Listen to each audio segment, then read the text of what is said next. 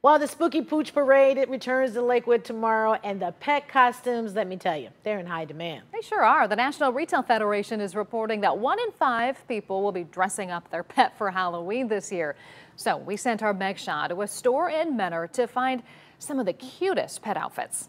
From the sewing machine. So this is just a little shirt that we're gonna make. To your pooch. Are you a banana split? The costume creations are endless. It's a hippie.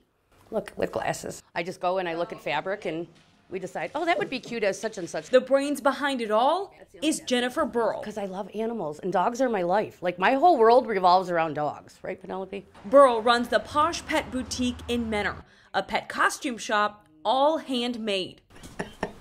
She's put on pet fashion shows, dressed dogs for game day, and everything in between. Okay, it's an apple with a worm and a hood.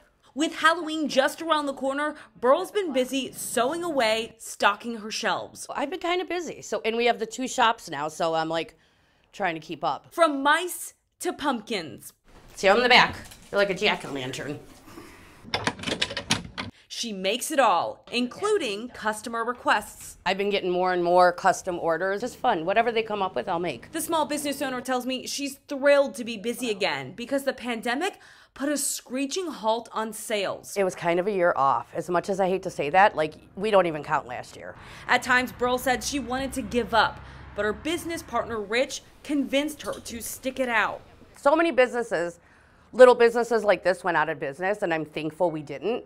And then you gotta put your eyeballs on. Grateful to spend more of her days dressing pups and giving their owners a good laugh.